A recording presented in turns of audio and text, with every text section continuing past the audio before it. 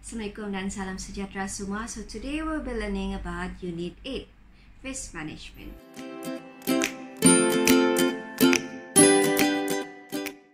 So risk management, just think about the word risk.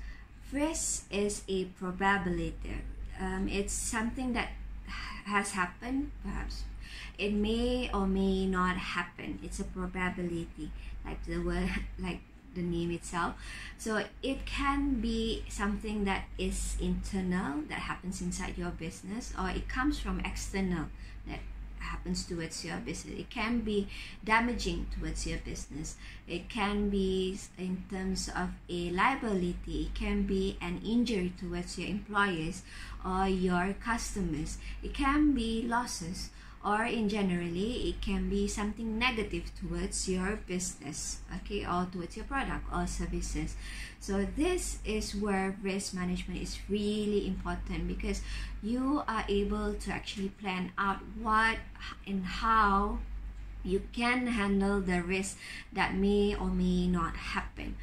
Once you are able to identify this kind of stuff, you are able to be more confident in your decision making process, because you have that quality data, because you are able to project what kind of risk that may or may not happen. Once you have that quality data, you can make certain decisions with more confidence. For example, a budget, you can determine certain budget without doing any guesswork. You can rely doing certain budget based on certain data. So here, the importance of doing risk management, the most important thing is it able to enhance your capability in going through certain circumstances. Okay, and second thing is, for example, like I mentioned just now, a risk can be in the form of injury towards your employees or customers. So if this happens, your customers or employees can actually give any legal liability towards you. But if you are able to prevent that from happening towards them, you are able to prevent legal liability towards your business, and you are able actually to protect your image of your business and also your brand. And also you are able to control your costs, resource conservation as well. So here there are certain types of risks. There are different types of risk. Perhaps one way of identifying risk, you can use, remember the 6 de Bono's hats, thinking hats. You can use the black hat, where you think negatively about your business or your idea or your product or your services. You think negatively about things that may happen towards your business. And then the second thing is your SWOT analysis. Remember, strength, weaknesses, opportunities, and threats. If you are able to identify your threats here, you can use it to identify the risks that may happen towards your business.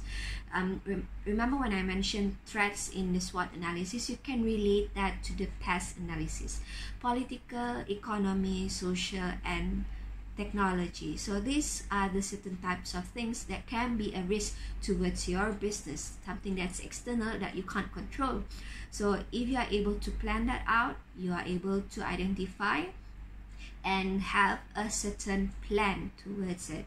So the first step is identifying the risk, like just now. Then you plan out, you study and evaluate and analyze your risks. What are the risks? What level are your risks actually? You can see whether certain risks can influence your business really badly, but certain risks, maybe perhaps it will affect your business in a lower level outcome, okay, lower level. So here, once you identify and analyze your risk, you can able to create a plan towards certain risks, every risk that you have identified. So a different risk perhaps calls for different kind of plans. Okay, so here you can use your contingency plan. Contingency plan is something that, a plan that you can use for risk management. Here you can use a mitigation plan, which is a plan to reduce the effect of your risk, to reduce something negative something negative towards your business. That is mitigation plan. The second one is the preventive plan. Preventive plan is you prevent the risk from happening. So that is the two things that you can do for different types of risk. So once you have that plan risk management, if that risk may happen, you will implement those plans that you have created just now. You have designed towards each risk. You implement the risk management, then later on you need to understand whether your plan works or not. You need to evaluate and you need to control what happens. There you can evaluate to see perhaps your plan actually needs certain fixings, certain improvements, or perhaps your plan is very well planned out. Okay, so you can think it that way, negatively or positively. So here you also need to be keep on monitoring what happens towards your plan. Also keep on monitoring what kind of other risks that may happen. So risk management is a cycle of process. You keep on identifying new risks that may happen year by year, because every year is different. Like I mentioned previously, technology is dynamic. It can be really can be a threat for certain businesses, so you have to identify that in every year and see from time to time. So not only technology but other things, you can see what may or may not happen.